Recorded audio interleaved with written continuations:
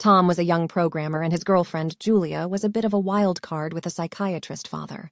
Julia's dad, Dr. Zhang, had a way of making Tom feel like he was constantly being analyzed. One day, Julia shared her latest theory that her dad was actually a secret agent and was therefore incapable of providing sound advice. Tom found himself torn between wanting to believe her theory and fearing for her mental state. Despite her craziness, Tom found himself drawn to Julia's wild side.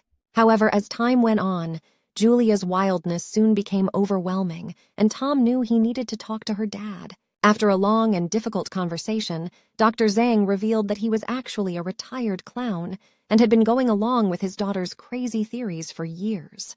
The news was both hilarious and relieving for Tom, who realized that Julia's craziness wasn't as bad as he thought.